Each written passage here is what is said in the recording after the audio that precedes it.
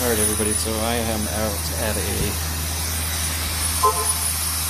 water loss job, or water extraction. So, as you can see,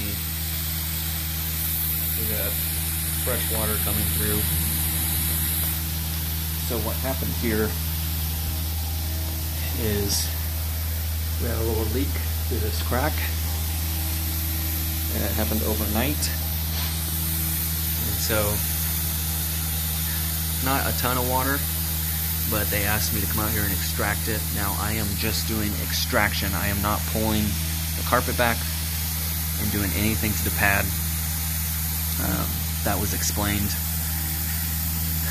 And so if this was really bad and it was super soaked right here, then I would refer this to a restoration company. And if you're in my area, we recommend Rainbow Restoration. I actually know the owners. I was in a business group with them for a while. Nice people.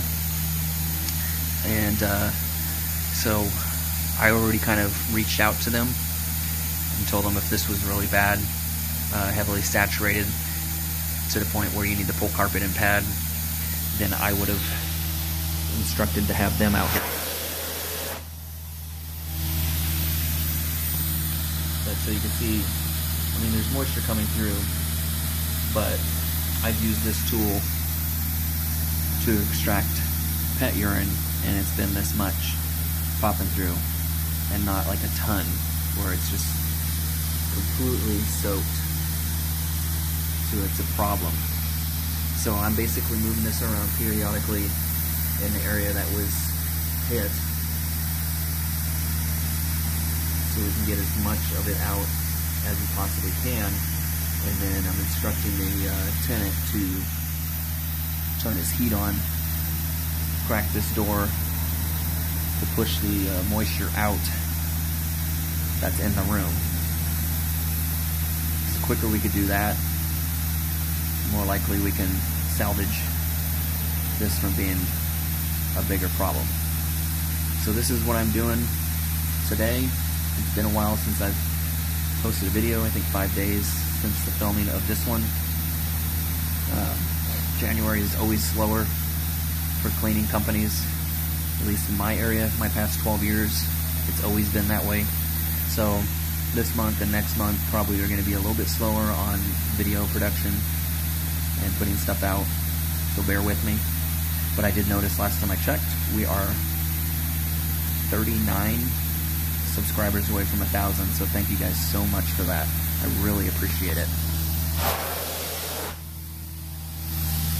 So I'm just going to keep doing this, but I wanted to show you guys what I'm working on here. See here, this is probably where it was dropping specifically, but you always got to do further out than where the contaminated area, or affected area I should say, is, because once water hits it, if it sits long enough, it's going to expand further out than what you can normally visually see. So thank you guys so much for watching. Appreciate your time. We'll keep this going.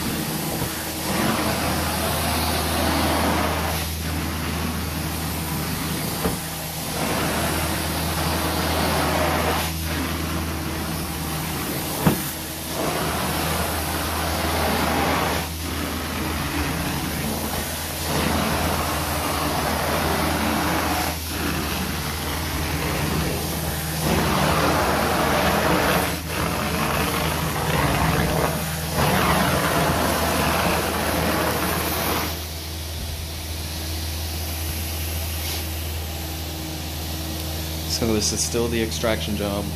It was all done right there. And then I'm just cleaning the areas for him.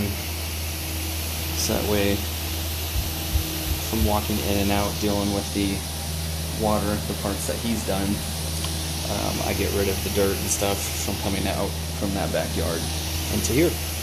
So that's what I'm doing, trying to get this up to par for him. And then that'll be it.